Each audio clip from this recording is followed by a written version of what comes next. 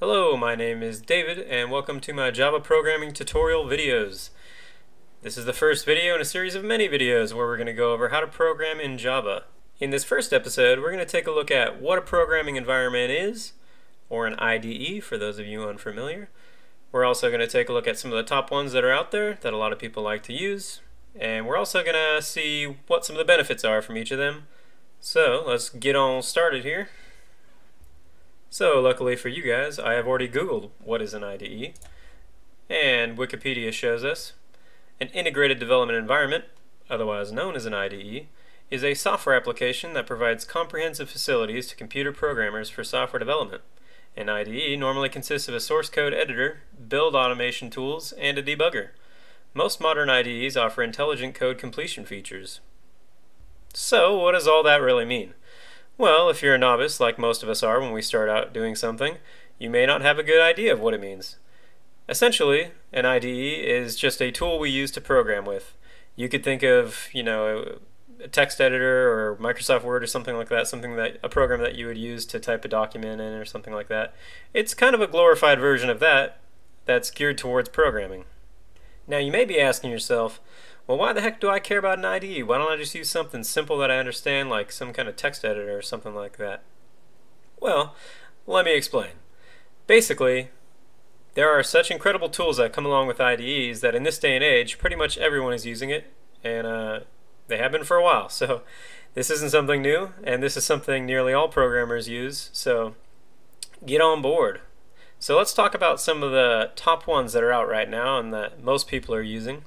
Now, we will go into depth later about some of the features that each one has once we actually set up an IDE and things like that. But anyways, I've also done more work here and Googled even more things for you guys. So right here we've got the best 5 free IDEs for Java developers. And since that's what we're going to be talking about, I figured, well, we might as well look at that.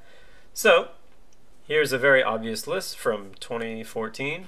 And just like the title says, it covers the best 5 free IDEs. In their opinion anyways. And so let's take a look at them. And as we can see, Eclipse is the #1 best free IDE. Now again, this is just their opinion, but I happen to agree with it. Eclipse is, spoilers, this is what we're actually going to be downloading and using for all future tutorials. It is probably what the majority of people use these days. It's got a great community and tons of great features. I've actually only used 3 of these IDEs. I've used IntelliJ, which is good. I liked it, but again, I think Eclipse is a little bit better. And I've used JDeveloper, and I was also required in my computer science program to use an IDE called JGrasp, which was horrible. But enough of that. So, anyways, I would certainly recommend Eclipse and IntelliJ if you really are inclined to use that. But if you'd like to follow along with all these tutorials, I'm going to recommend using Eclipse. And that's where we're going to be doing all of our programming from, so you best get on board. So to sum up this video real quickly, we learned about what an IDE is and why it's useful. Just to reiterate that again, we need this to program in, and it has very useful tools inside of it to help us with that. So that's why we'll be using it.